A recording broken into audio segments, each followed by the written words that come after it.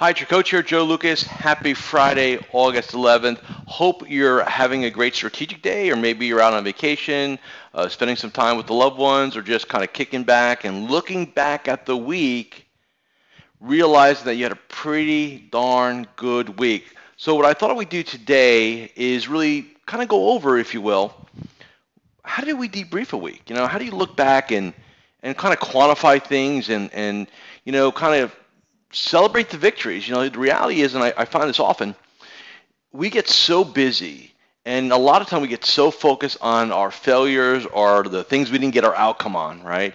That we don't stop and celebrate our successes. The new client, the excellent review we did with somebody, the one or two names we may have gotten as a referral from a couple different clients or a center of influence, or what we're proud of, right? Maybe in terms of how you handled yourself the week, nutritionally, exercise, how you manage your state, right? Your mindset. We tend to kind of just hurry on to the next thing. And so what I thought would be really good today is let's talk about how do you really sit down for literally 5 minutes, and it doesn't take more than that. To really kind of sit back and quantify and kind of go back and look at things. So here's what I do, and here's what I've taught several of my clients to do. And by the way, this is kind of new stuff we're talking about here today. I think the first thing that really helps for me is I get my weekly calendar out that I just wrapped up. I actually just did it this morning, a couple hours ago, and I look at everybody everybody I met with, right? Usually over the phone, and I look at where the impact was. How to help this client, that client, and typically I'll have 20, 25 phone calls, up to 30 phone calls in a given week. And these are individual calls. So I look at the impact I have there, right? And I ask you to do the same thing. When you look back at the clients you spoke to, the reviews you did, the interactions, think about one or two clients that, you really made a difference for. I think that's really important. Now, the second thing you need to do is think about how you approach the week. So for me, it's like, okay, how did I handle me? Was I positive? Did I have high energy? Did I manage my disappointments, my frustrations? And look, disappointment, frustration, sometimes anger, overwhelm, right?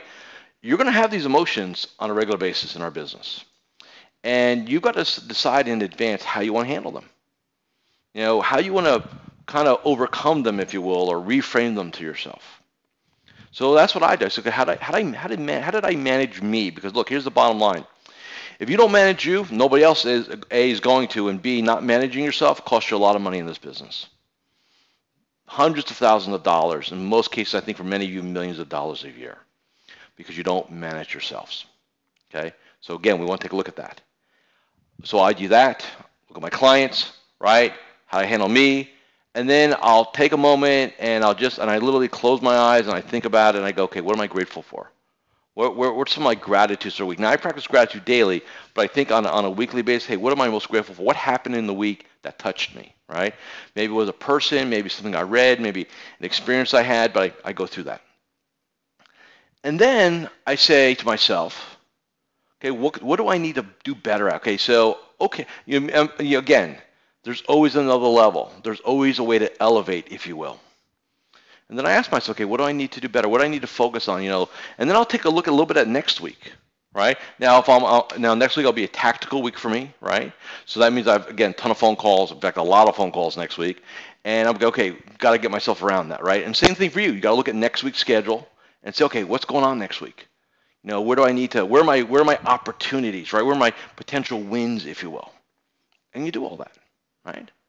And then, whether it's 9 o'clock in the morning on a Friday or noon or, 3 o'clock, whatever your Friday brings you, right, is you kind of look at that. Now, if you want to be a little more quantitative, totally cool with that too, right? How many contacts did you do this week? So how many contacts, clients, prospects, phone, in person, doesn't matter. How many meetings did you have? Client, prospect, this past week, right?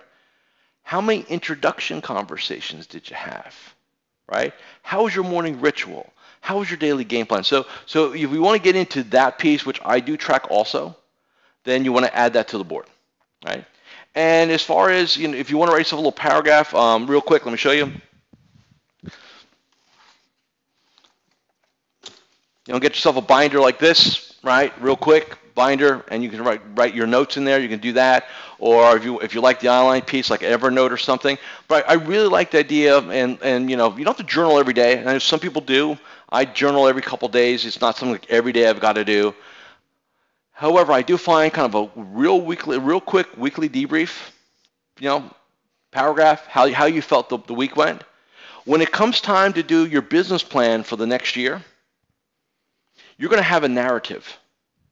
And you're going to really know, hey, not just kind of looking back in a kind of disassociated way, but you'll have the here and now reports. So consider that, okay?